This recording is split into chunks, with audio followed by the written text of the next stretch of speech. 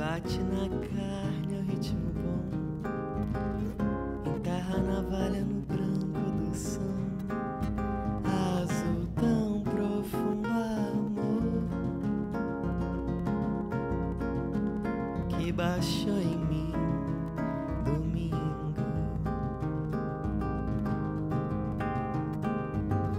Os filhos de Ghandy mostram como é, batendo a linha do som do afoxé, que me fez apaixonar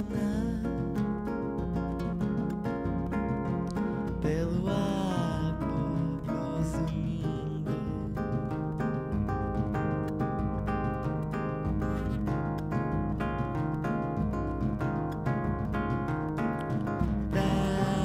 Dez total, os filhos de Ghandy são 10.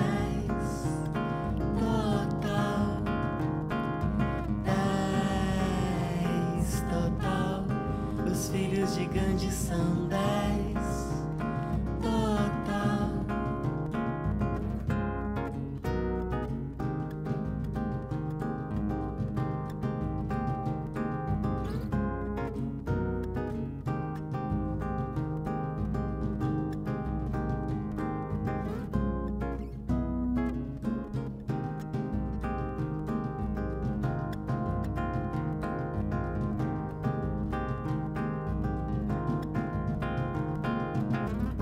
Bate na carne o ritmo bom, enterra a navalha no branco do som, azul tão profundo amor, que baixou em mim tão lindo.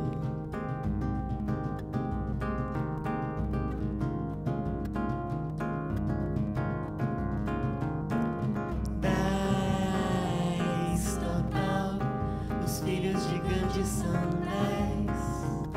total. 10 total. Os filhos de Ghandy são 10 total. 10 total.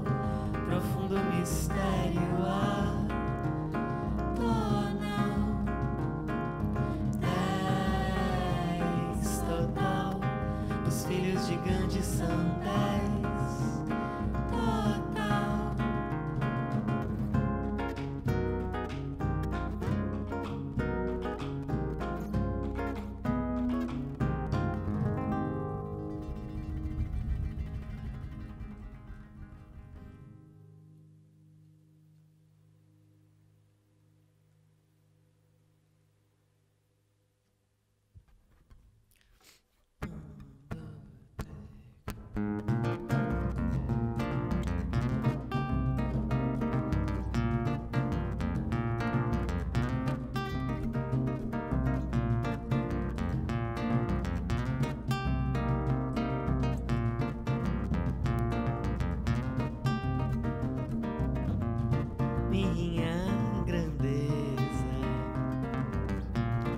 Minha grandeza cantável, minha grandeza,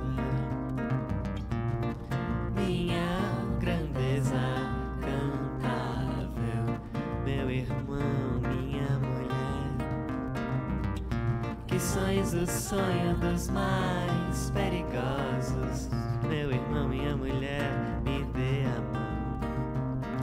Eu não sei de muito não, eu não trago a solução. Minha grandeza,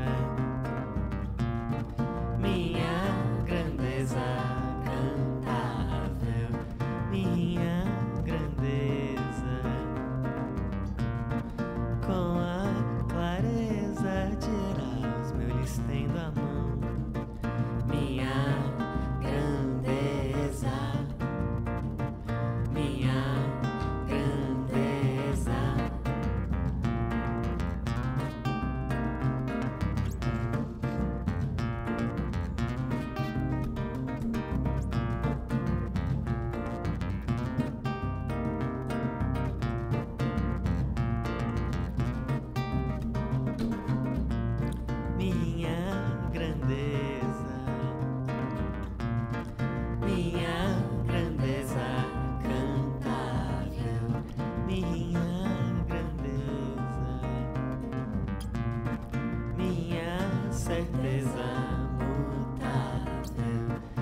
inadiável coração, que sonhas o sonho dos mais perigosos. Inadiável coração, em doido horizonte batas, numeroso minha grandeza, minha grandeza, minha grandeza,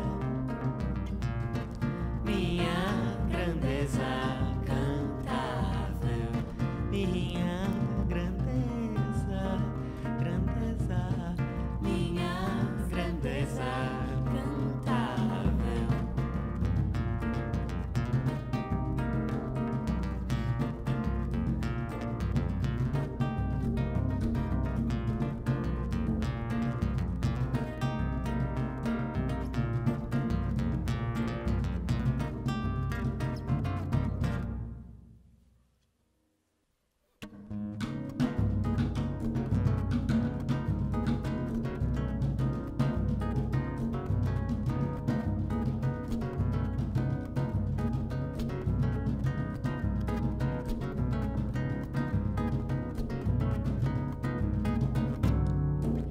Faça de mim sua mais rica atenção, me suje os olhos a propaganda e a televisão.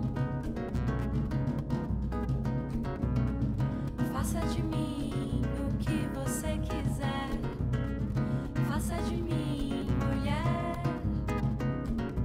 Sou base forte, busco dissociação.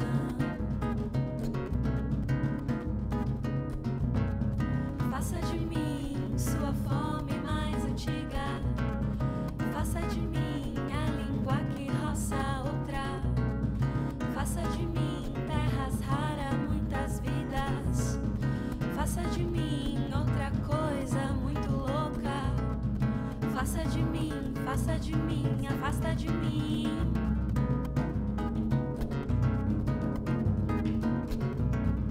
Faça de mim o centro do seu tesão, me suje os olhos a propaganda e a televisão. Faça de mim o que bem lhe couber, faça de mim homem, mulher. Sou água alta, tendo a flutuação.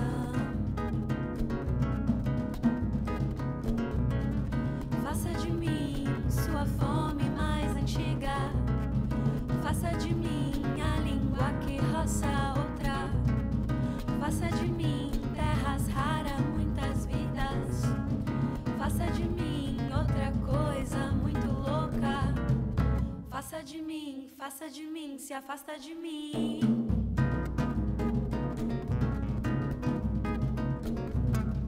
Faça de mim, se afasta de mim.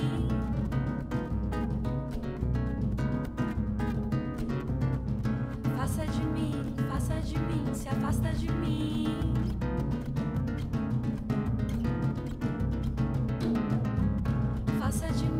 Faça de mim, se afasta de mim.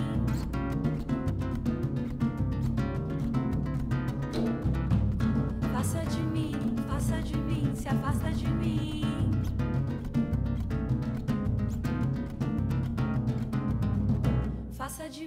Faça de mim, se afasta de mim.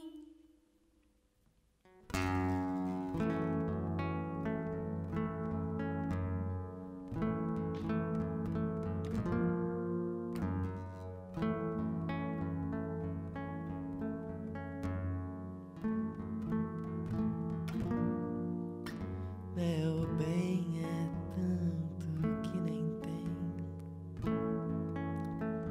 explicação.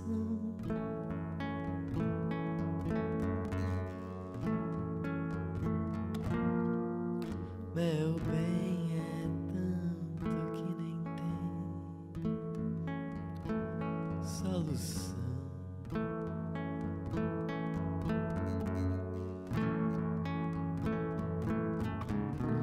Às vezes a vida te te arma uma briga e te joga no chão.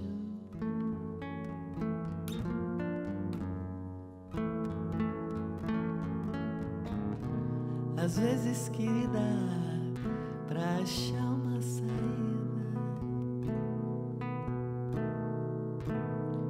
a gente cava com a mão.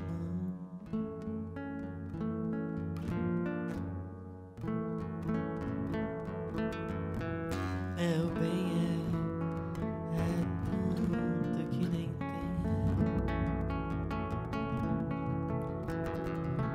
tem explicação. Meu bem, é tanto que nem tem solução.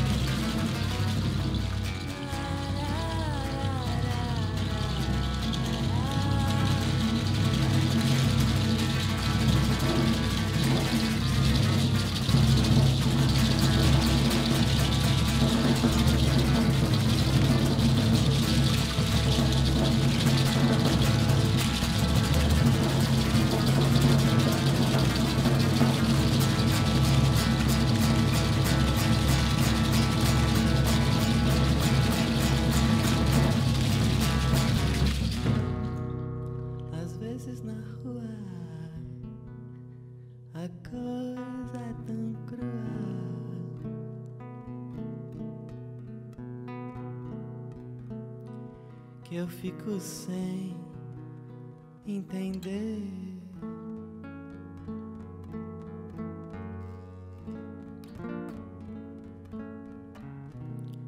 como que a vida faz tanta ferida a mais,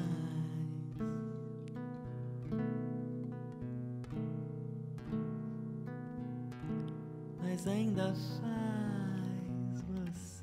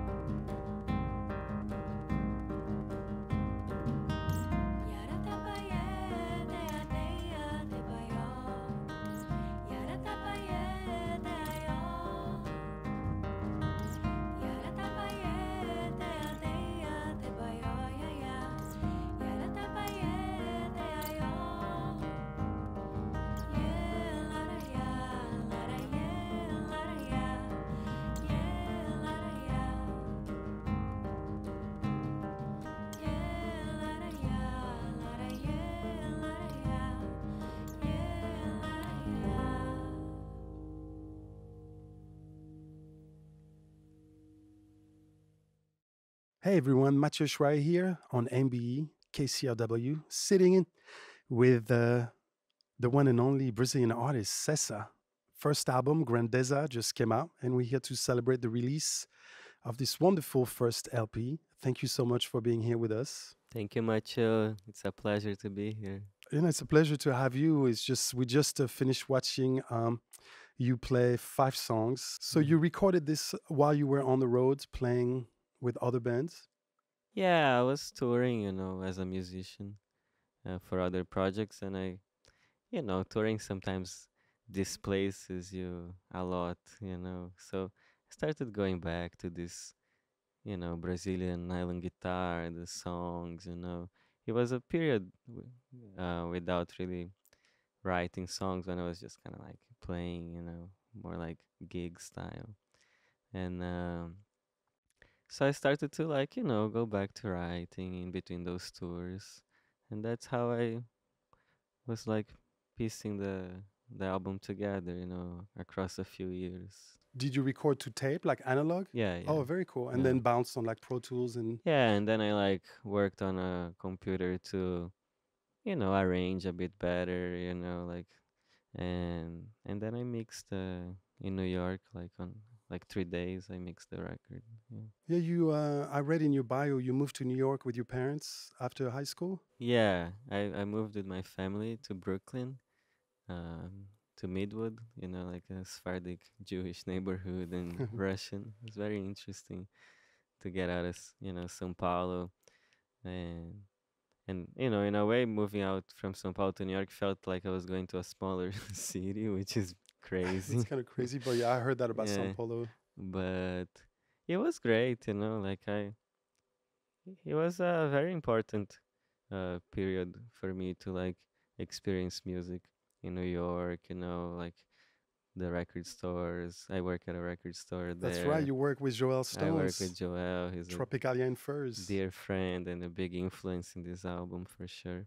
Is there a lot of New York influence in your records? Like I when think you so. Yeah? I think the New York really opened me up for the more kind of like noisy type of free jazz type of stuff, which I think describes some of the Chaos. yeah, and kind of like there's so many musical movements that reflect that, across the years. If you think of, Moondog or no wave artists, so even nowadays, all the loft musicians, William Parker still plays a lot. So I saw a lot of that stuff. I didn't see Moondog. Yeah, but you saw that stuff, Yeah. but that would affect you for sure. Yeah. I love a first album from an artist because I always think that the first album is the one that you took your entire life to write. Right. Yeah. Before the second one needs to be, oh, I need to just do another album. Yeah, The yeah. first one is like all those songs you've been writing them since you're probably very young, or Mhm. maybe ideas. Is there any songs in there that you wrote around that time or that you started thinking about at an earlier age? Not so young, like when I just moved to New York, But I wrote a lot of the songs in New York, The record has like a bit of a tropical vibe, but a few of them were like, some like really serious snow winter in my tiny room. I felt that in know. the one song with a lot of horns in it. It's Tanto? yes, Yeah. and it felt like it was very like all the album is very sparse. There's a lot of room, and I felt a lot of love. And I was reading in your bio, it's about Good. the movement of love. And I was telling Mary Shelmy, our producer, when we were talking about this interview, I was telling her how, to me, this album is so important now because it's so loud. The news, the world is so chaotic. Sometimes just putting on your album, 30 minutes, you take a break. It's very meditative, and you Wow. just think about love and think Mhm. about just being simple, and it's not pretentious. It's just very like if you come off as very friendly, Hmm. you feel like, oh, I can hang out with Sessa for 30 minutes and Let's hang out. and just yeah, exactly. But it's great. I think music should be like that. It feels very earnest and Cool. honest. I appreciate you saying this. But That's in good. Tanto, I really felt in the middle of that song came a bit of that New York chaos through the horns, a Mhm. bit of like dark jazz vibe. Yeah, And I yeah. really love that how you were able to mix both the Right. gentleness and the harshness. Because Yeah. New York has gentle In São moments. Paulo too, I'm sure. Yeah, Do you, life has that. do you compare both of those cities? I know Brazilian people always compare São Paulo to Yeah, New York and Rio to Los Angeles. right. I think in rough lines Yeah, that it's that pretty would accurate. work. Yeah, Yeah. but they're very São Paulo is very different from New York too, I feel. But yeah, it's kind of like a place where the time has a different kind of like way. It passes differently. Everybody's kind of like a bit more stressed and things like this. It's a big city, yeah. Yeah, yeah. And actually, I wanted to ask you, is Filhos de Ghandy an homage to Gilberto Gil? It's an homage to the drum ensemble that also Gil wrote about. It's a very important Afro-Brazilian institution in Salvador, like one of the oldest drum ensembles, and uh, that organize parades and things like this. And yeah, I wrote after seeing a rehearsal. I was traveling and I went to see them rehearsing, and it was very powerful. Like is this? It's a mix of a bunch of stuff. It has a very kind of like serious, almost religious quality to it. Like it's all men dressed in white and blue, like playing and dancing, but they're also rehearsing, so they're kind of like screaming at the younger kids, like to play on time and stuff like that. But it's just like a Sunday thing, so you can like get a beer in the back, and there's like a bunch of tourists, like I was, and and and people that just like are in the community and just go to kind of like dance and get away. When you think about a song and you hear it on an album with a full band, but then you see the artist perform it with just a guitar and you feel the same emotion, that's like it's a good song. And you have that. You were able to do that on this album. Every song kind of stands alone. And you could rearrange it with a full band and horns and guitars and Yeah, make it more rock and it would still work. But I like the fact that you committed to have it all stripped down and yeah, presented this way. Because as I was telling you earlier in the interview, we really need that nowadays. I feel it's so chaotic. mm, There's so much noise. It's nice to have something intimate. yeah, We need intimacy more. right. That's lovely. Yeah, and it's Yeah. like it works with the pace of life in California as well. Mm, It's just cool. it's very soothing. Thank you so Yeah. much. Thank you, man. What a pleasure. Yeah,